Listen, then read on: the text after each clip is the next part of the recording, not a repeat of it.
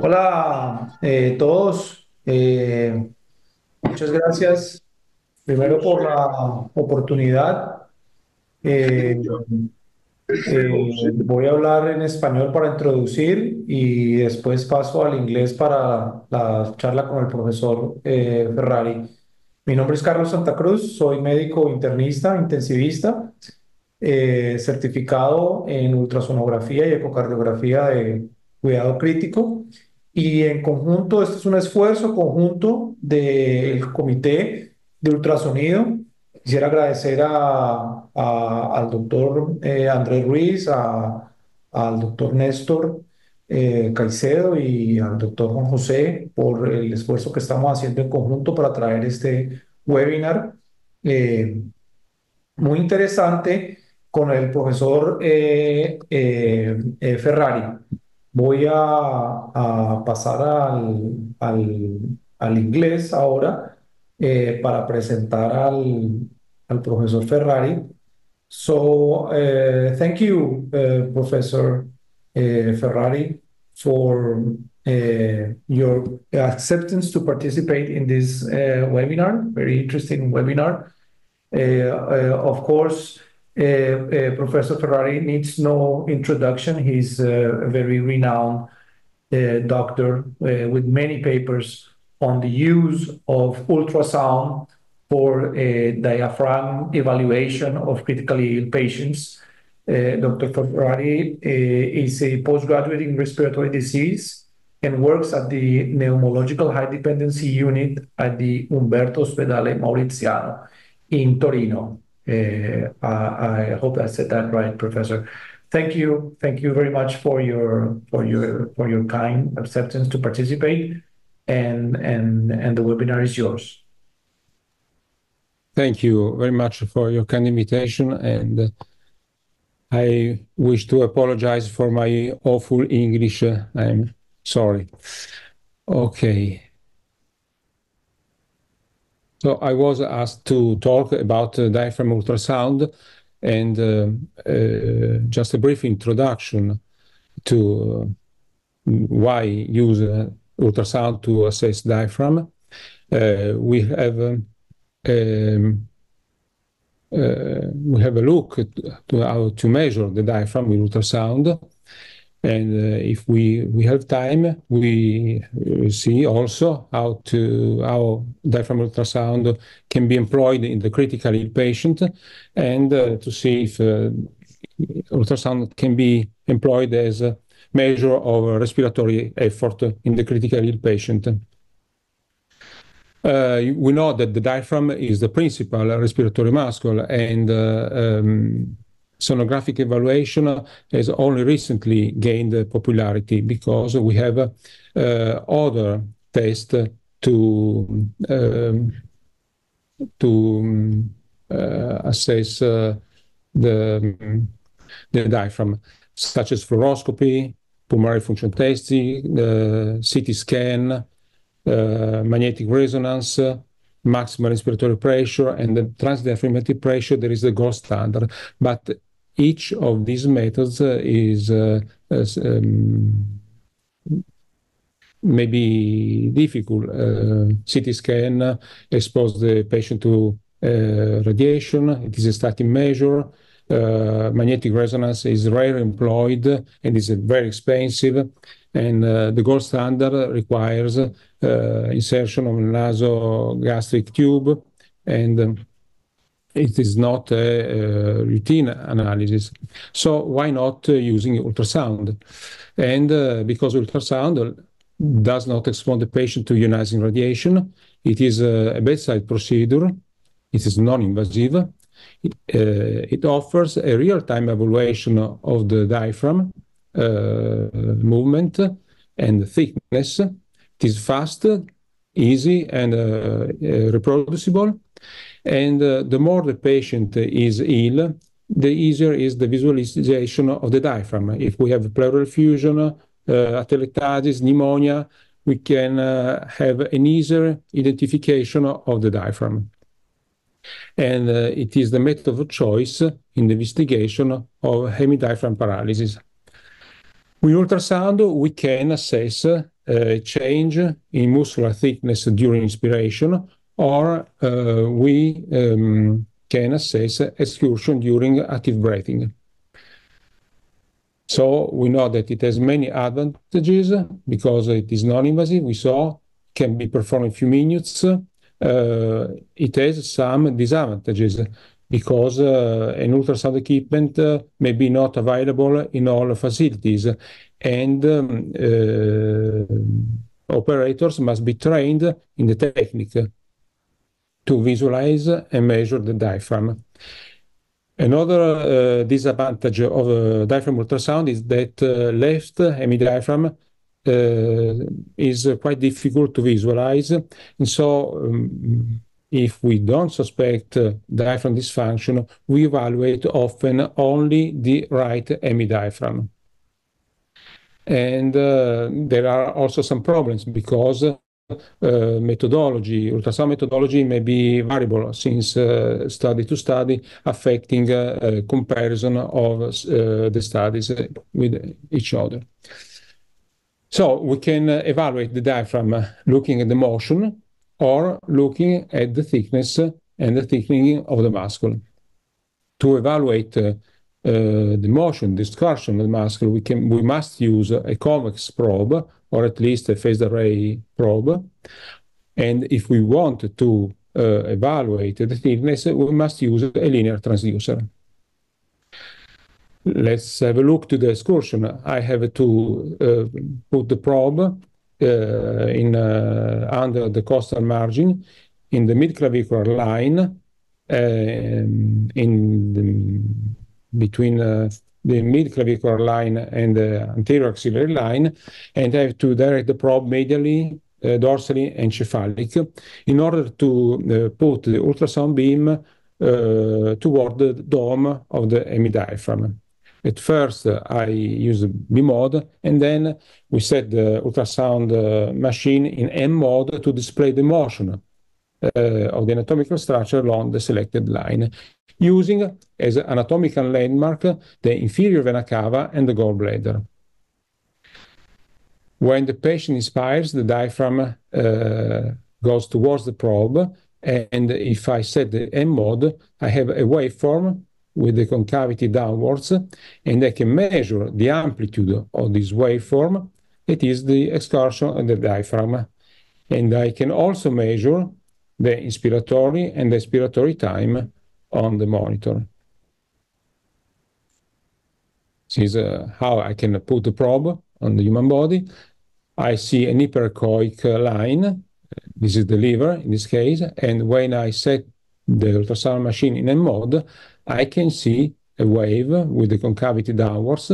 I can assess the exertion during quiet breathing, during a deep breathing, or during a voluntary sniff.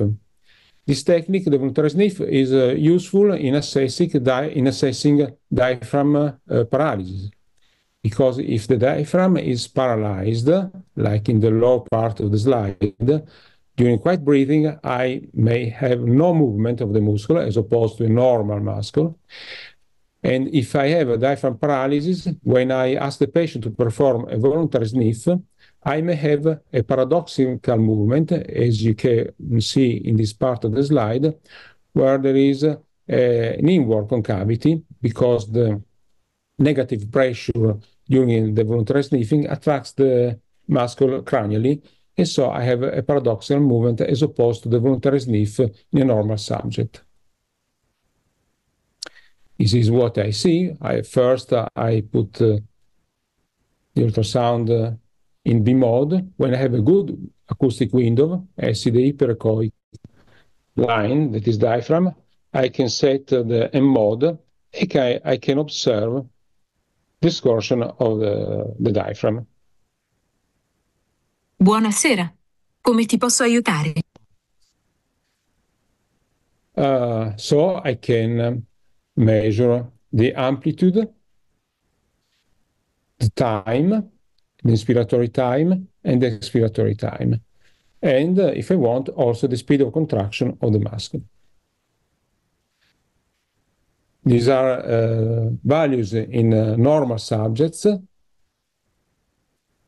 I remember that right MED diaphragm is easy to assess, while only in 20% of the patient we can visualize the left MED diaphragm due to scant acoustic windows of the spleen.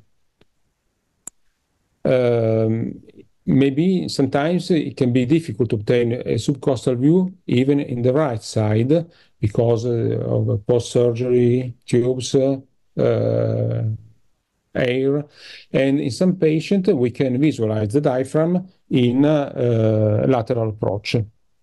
When I use the lateral approach, I put the probe between the anterior and axillary line and the mid-axillary line, but we should use an anatomical mode, because if I use a mode, I can overestimate the excursion of the muscle. So if I put the probe in the lateral approach, I must have the software on my ultrasound machine for an anatomical mode. We can measure the excursion, we can measure the thickness. To measure the thickness, I must use a good linear probe with a frequency between 7 and 12 megahertz, and I put the probe in the zone of apposition. It is between the 8th and 10th 11 intercostal space, between the anterior and the mid-axillary line. The probe must be perpendicular to the skin until I going to visualize a three-layer structure. That is, the central layer is the diaphragm muscle, the diaphragmatic pleura, and the peritoneum.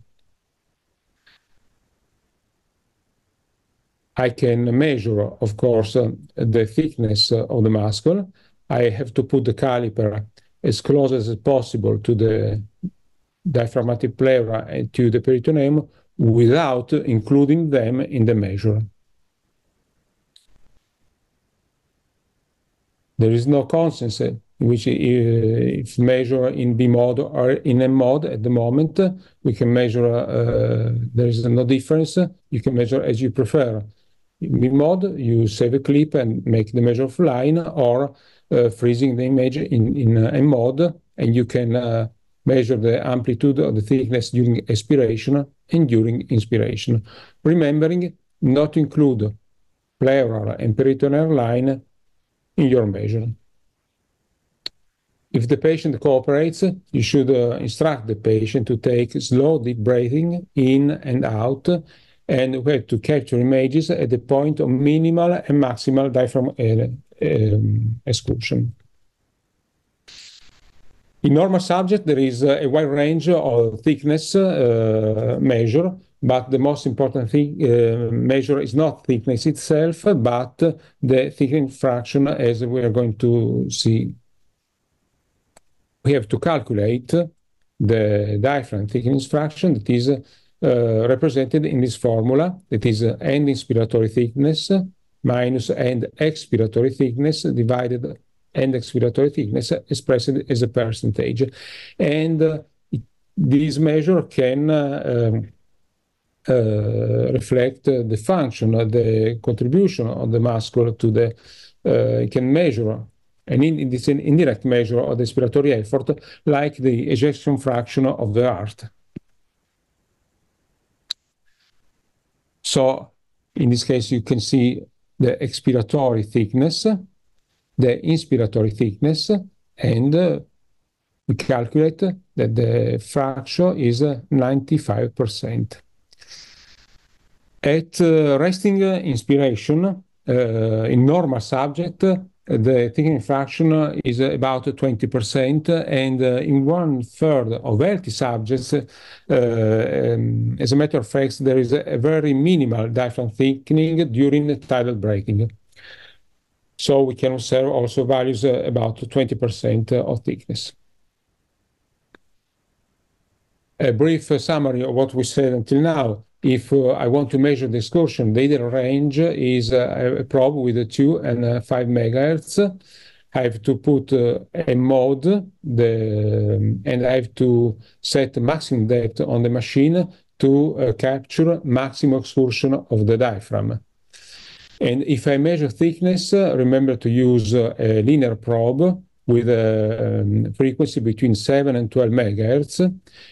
In this case, there is no consensus in preferring B mode versus B mode for the analysis of the thickness of the muscle. And now that we know how to measure the muscle, let's see if there are clinical applications.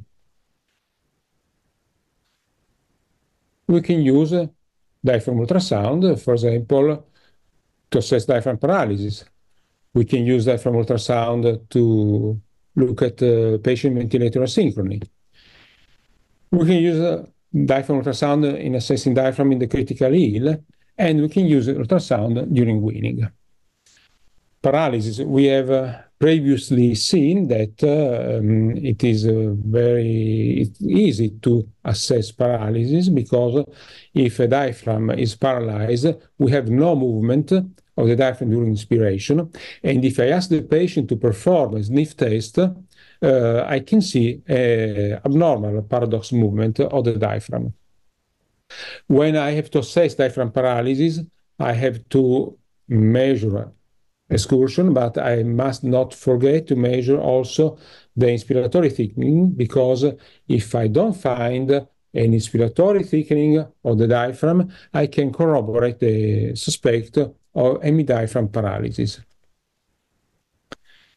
When I have an hemidiaphragm paralyzed, it is interesting to see that the healthy hemidiaphragm will have amplified excursion and an amplified thickness and thickening fraction because of the compensatory movement as opposed to the paralyzed diaphragm. Here is what you can see during normal respiration, during this sniff test in a normal diaphragm, and what you can see in a paralyzed diaphragm in which you have no movement during the quiet breathing, and the paradoxical movement during a sniff test. And here again, a normal diaphragm in which you have a normal amplitude, and a paralyzed diaphragm in which I observe no movement during inspiratory efforts of the patient. And also without measuring, you can see that one muscle is contracting and the other is paralyzed. Let's go on. We can use diaphragm ultrasound to assess patient ventilator asynchrony. When we ventilate a patient, we have to put together two brains, the brain of the patient and the brain of the ventilator, and they must work together to be synchronous. Sometimes there is asynchrony. The ventilator is never wrong because it is like a computer.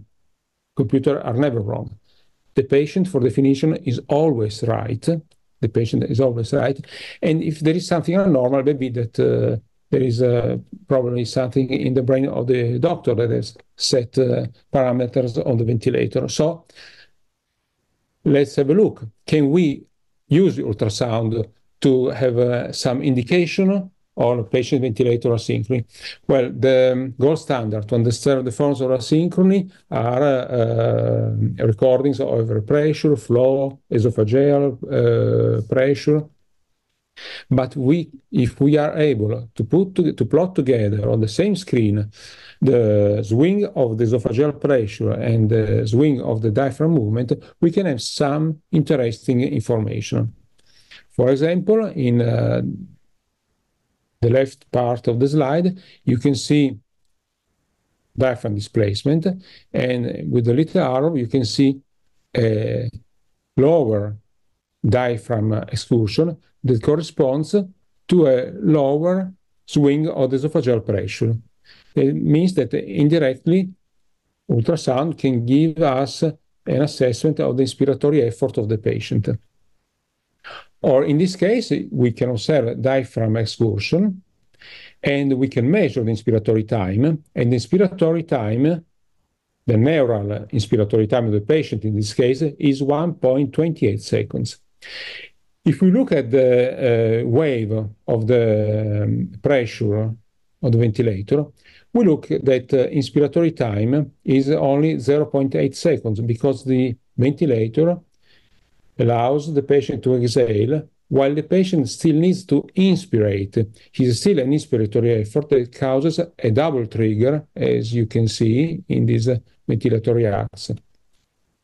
And this can suggest us to change ventilatory parameters. And this is one of the situations in which diaphragm ultrasound can help to assess asynchrony between patient and ventilator. We can also look at diaphragm excursion. We have a higher and a lower excursion. And if we look at the waveform of the airway pressure, we look that only the higher displacement of the ventilator, of the diaphragm, trigger the ventilator. The other lower displacement of the muscle are not able to trigger the ventilator. This is an ineffective effort in a patient ventilated in pressure support with 16 centimeters of water, for example.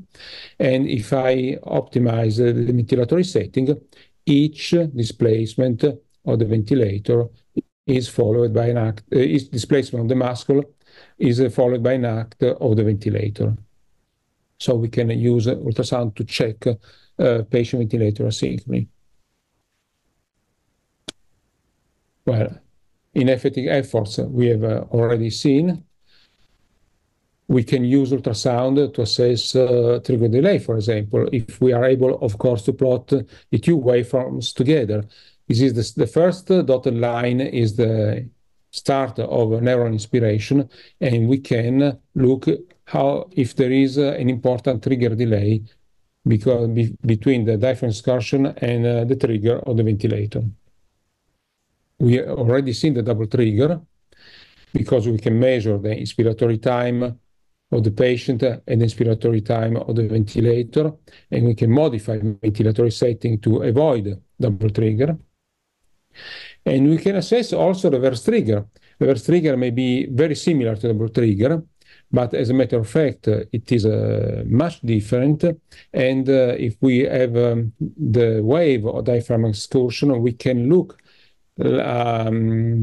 as after a passive diaphragm displacement, there is an active diaphragm contraction, that is the respiratory trigger. Either double trigger and reverse trigger can increase transpulmonary pressure and worsen ventilator-induced lung injury. So we must be aware of this phenomenon and try to avoid in our mechanical ventilated patients. And I can use diaphragm ultrasound also to assess if there is auto-trigger. There is no contraction, there is an act of the ventilator, so this act is auto-triggered by the ventilator and is not induced by the patient. So I can use ultrasound to monitor the diaphragm function in the critical ill, because we should have in mind, keep in mind that any patient requiring mechanical ventilation should be considered to be at risk for the development of dysfunction of the diaphragm. The problem is that not all physicians are consider the diaphragm and the diaphragm dysfunction. There are easy recognizable conditions like endocrine or electrolyte disorders, but the majority of causes of diaphragm dysfunction in ICU patient may be induced by mechanical ventilation itself or by sepsis. In this interesting paper, a control patient that underwent surgery and were ventilated for a short period of time, just a few hours, were matched with a brain-dead organ patient ventilated for more than 24 hours. And what was observed that after 24 hours, there was an histological change in slow and heavy chain of mucin. So mechanical ventilation itself, when it can induce an histological change, an anatomical change in the muscle. And we know that in controlled mechanical ventilation, for each day of ventilation, we can observe a reduction of the thickness of the diaphragm. And it's not only mechanical ventilation, but also sepsis itself that can induce a dysfunction, either in experimental animals and in humans. you can observe how the force-frequency relationship is significantly affected in septic mice, and in humans with infection, transdiaphragmatic pressure is affected by septic state. So many situations can induce a dysfunction of the diaphragm. Mechanical ventilation itself may induce dysfunction. We know when we use pressure support, we have an ideal U shape. We should try to treat the patient and set an ideal pressure support level that it is a safe compromise between an excessive assistance and an insufficient assistance, such to preserving spontaneous breathing with an acceptable level of muscle unloading. How can I assess the contribution of the patient to the inspiratory effort? Well, I cannot assess with the physical examination. I cannot assess looking at waveforms. The method to assess the inspiratory effort is to place a esophageal and gastric tube and to perform mechanical measures of respiratory mechanics, work of breathing, and pressure time product of esophagus and the diaphragm. But these measures are difficult to obtain in clinical practice, require offline calculation. And we need to be aware of the damage that we can cause with ventilation to our patient, because we can induce a damage either to the lung, but also to the diaphragm. We can induce a damage if we over-assist the patient, because an excessive unloading can cause diaphragm weakness. And of note, it is important to remember that the effort that the patient makes to trigger the ventilator cannot avoid the development of acute disease atrophy. But there is also the opposite situation. If I have an excessive respiratory load and I can induce muscle inflammation, myofibrillary damage that are worsened by septic state. And also the regulation of PEEP may damage the diaphragm. If I use an excessive PEEP, I can have a disadvantage on the length-tension relationship, impairing the performance of the muscle. And also low PEEP, that other than causing atheritotrauma and Pendeluft effect, may cause damage to the diaphragm because of the so-called eccentric loading. This is the same slide in which we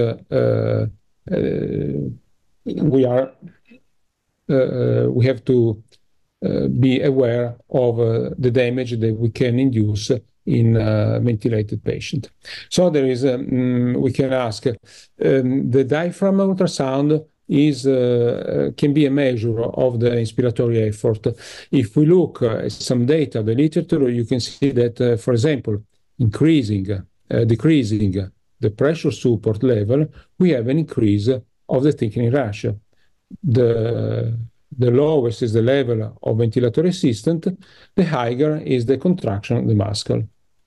And if we analyzed and we correlate the esophageal pressure time product per breath with diaphragm thickening ratio in patient without diaphragm dysfunction, we have a good correlation. So diaphragm thickening ratio can be a sufficient measure to estimate the work of breathing. And also in this other paper, it was observed that increasing pressure support level, there was a decrease in pressure time product of the diaphragm, and there was a decrease in thickening fraction of the diaphragm, and these two variables correlated quite good. So in a particular situation, thickening fraction can be a surrogate of the inspiratory effort. It cannot be applied widely. There is much more to study about this correlation, but in some circumstances, the thickening fraction of the diaphragm can give us a surrogate of the inspiratory effort. same data or other studies. And I wish to conclude with the use of diaphragm ultrasound and weaning. We can have another application of the ultrasound during weaning. And we know that many causes are diaphragm weakness is caused by many events, like mechanical ventilation, sepsis, drugs, malnutrition. And when the patient it is ready to be weaned, we can try to assess the efficiency of the muscle, looking at the displacement or the thickness of the muscle. And two studies have shown that if we measure the diaphragm thickening fraction, we can have a cutoff to differentiate patient that fail with patients who succeeded the spontaneous breathing trial. If we have a diaphragm thickening fraction superior to 30%, we can think that we can wean off the patient from the ventilator. And there are some meta-analyses, and all these studies shown that the thickening fraction may be a good predictor of weaning. The assessment of excursion has a lower accuracy, and moreover, I can use diaphragm excursion only in a spontaneously breathing patient in absence of ventilatory support. So if I want to use diaphragm ultrasound as an indicator for weaning, as a weaning index, it is preferable to use the diaphragm thickening fraction at the moment. So to conclude this talk, ultrasonography diaphragm may be a promising tool to evaluate the function of the muscle. We can look at excursion and thickness, and it can be useful in assessing diaphragm weakness, paralysis, and dysfunction. In the critical ill, diaphragm function is very important. We perform echocardiographic assessment, lung ultrasound, venous ultrasound, visual ultrasound for invasive procedures. Few of us assess the diaphragm in the critical patient, but we should try to change our behavior, because we must be aware that diaphragm dysfunction may be pre-existing the admittance in the hospital, may be caused by the ventilation, by the safety state. And if we monitor diaphragm, we can recognize and treat early, and we can avoid iatrogenic trauma to the muscle. In some cases, the diaphragm ultrasound can be used to assess the function and can help us to monitor the effort of the patient, so to have a protective ventilation. It is quite easy, it's non-invasive, bedside method. We can perform it daily without, in a few minutes. And we can have interesting and important data for the treatment of our patients. And if we want to use diaphragm ultrasound as a surrogate of inspiratory effort, well, this method is easier to obtain as the gold standard measure. Thank you.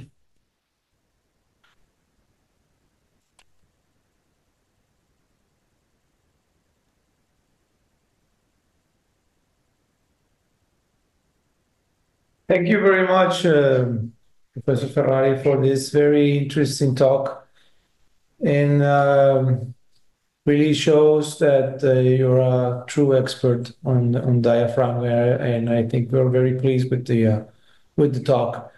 I would just want to open the discussion by asking. I mean, we already saw that the probes that you need to use, the settings on the ultrasound machine.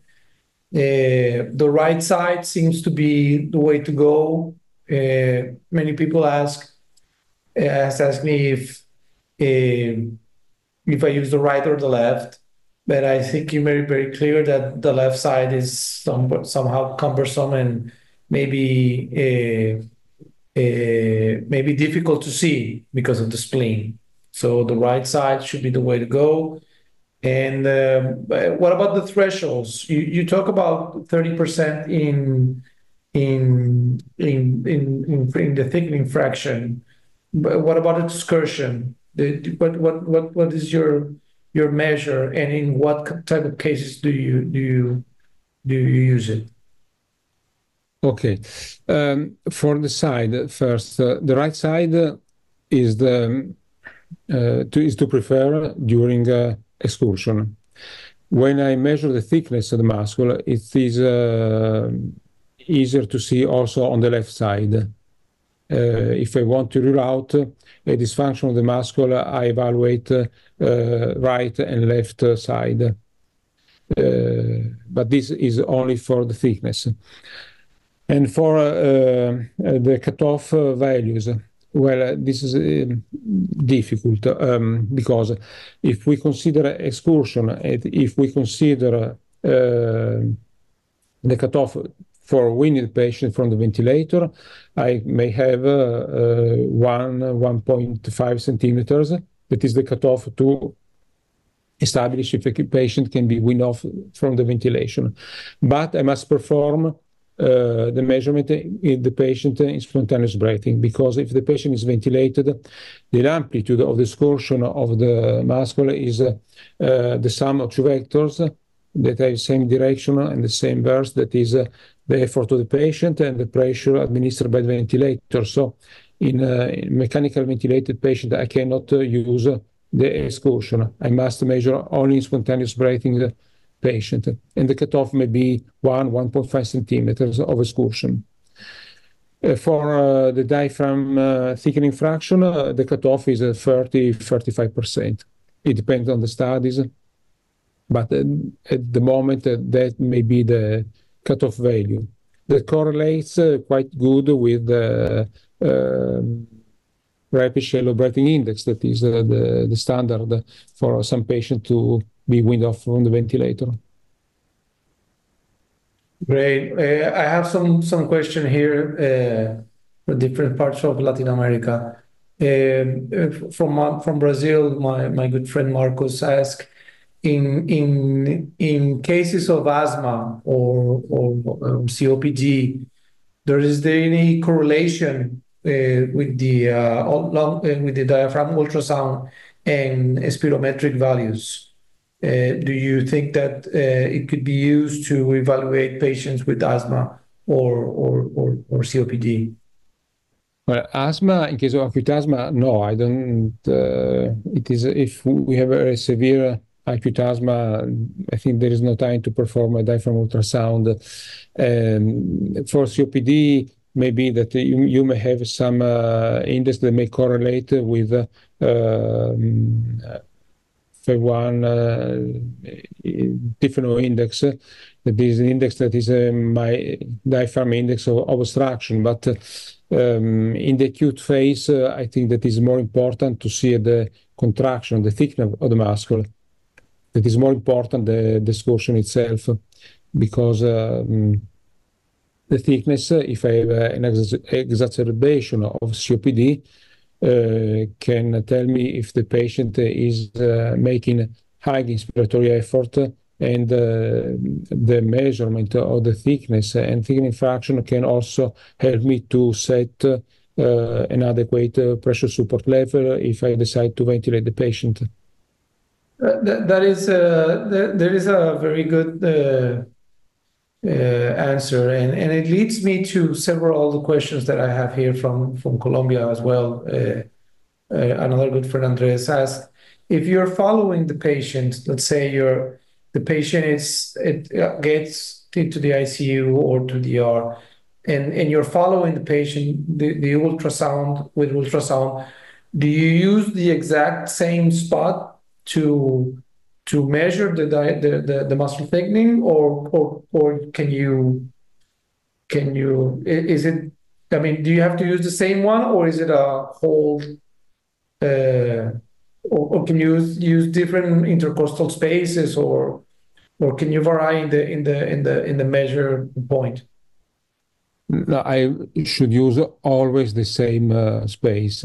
You can mark with a dermographic pencil, for example, the site in which you measure the diaphragm. The problem of the thickness is you must have a very good probe, and you must keep it very perpendicular, and you must visualize very well the muscle. And the measure should be made at the same site for each measurement. You talked about, sure. We know that what we measure is correct because there are autoptic studies, and in which the ultrasound measure correlated excellently with the autoptic measures. So if we measure the diaphragm in the zone of apposition, we know that we are performing a good measure, but we should use, if possible, always the same site of with the ultrasound. You talked about pressure support, ventilation, and titration of the pressure support. However, there is not much literature on this. I mean, we've been searching high and low for studies using diaphragm ultrasound to titrate the pressure support level. I wish I can have your comment on this, and why there is not a lot of literature on this subject, and do you think that this could be an interesting idea for a study?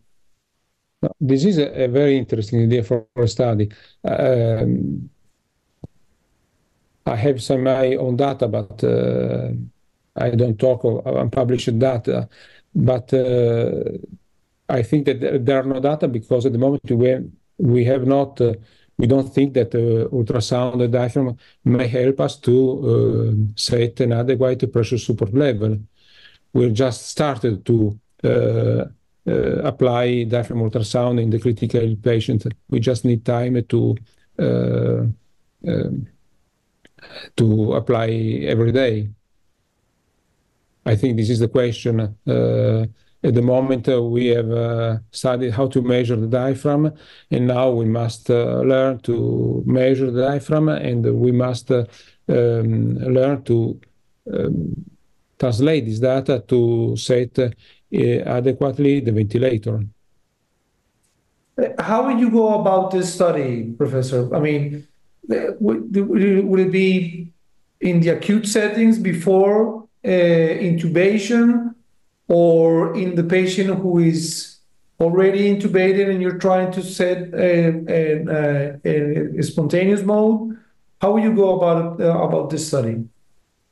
Maybe that you can measure for example, in non-invasive ventilation to obtain an adequate pressure support level. So let's just give you an example here. Let's say the patient comes in, respiratory failure, and then you use the non-invasive mechanical ventilation, and then you measure, and then let's say you start. Usually I start with 6 of pressure support, and if I achieve to maintain a saturation of 88, 92, around there. Yes, yeah. This is an idea, but to perform a study, we should first have a good demonstration that diaphragm ultrasound and thickening fraction is a fair or good index of the respiratory effort. So I should make invasive measure. I should match the data of the diaphragm ultrasound with the pressure time product, so I can have a good data to analyze. The idea is good. I mean that if you use diaphragm ultrasound, you can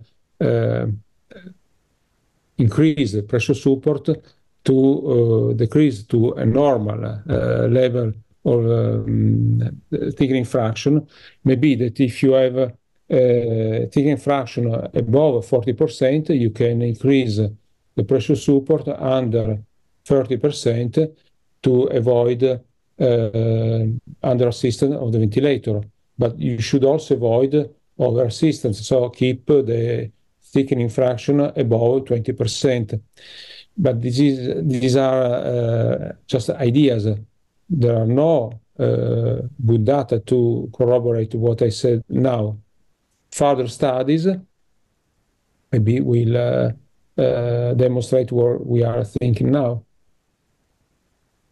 Indeed. So again, so you titrate the pressure support, evaluating the thickening fraction, and then you avoid oversetting the pressure support or undersetting by keeping the diaphragm thickening fraction in, let's say, 20 to 30%. That will be a good reasoning? Maybe. Yeah, maybe. Yeah. I understand. Yeah, you talk like a real professor.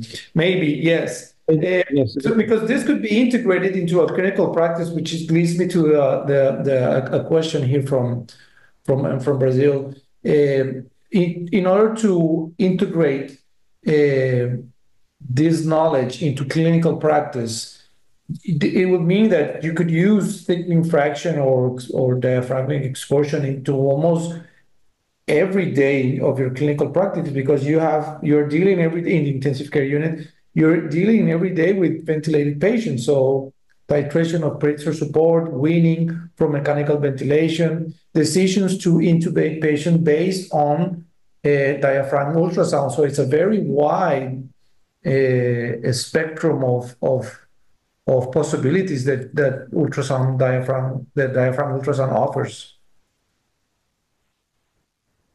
Yes, I use often for weaning from ventilation.